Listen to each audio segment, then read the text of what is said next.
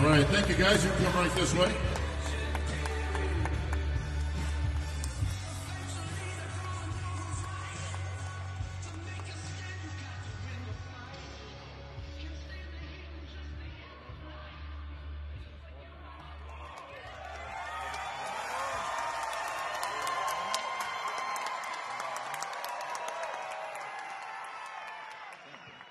As this gentleman in the front row would say, yeah, buddy. Four-time Olympia champion, Chris. 4 times.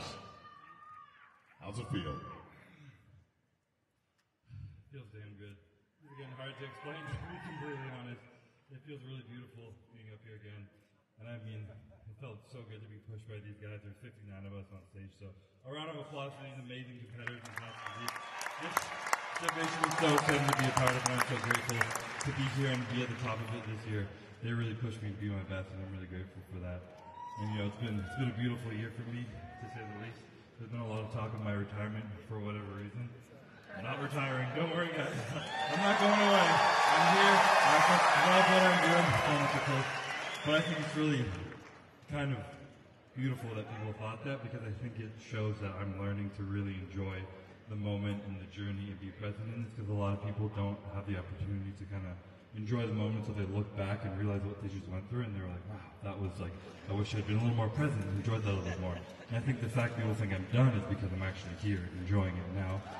And it's a beautiful thing. I met a friend of mine, Zach Hunsinger, this summer in June, and he had cancer and he was 19 years old.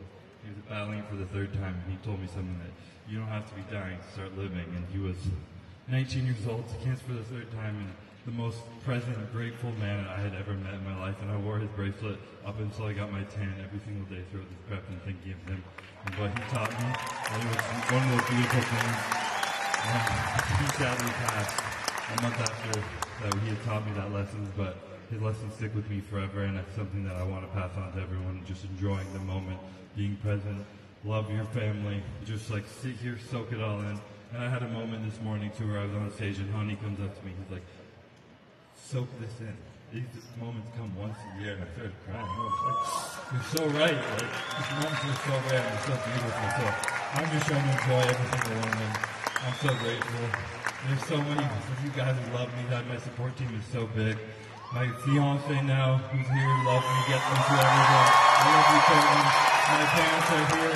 My boy Maddie Calvin with me through absolutely everything. Ian, who showed us the road of how to get here.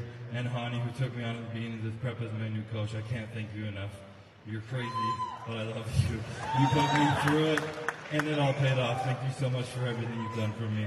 I'm so grateful. And to the Manions, Weinberger, Jake Wood, the Olympia, Dan, everyone, such a beautiful stage, such a beautiful show this weekend. I'm so grateful to be here and be a part of it.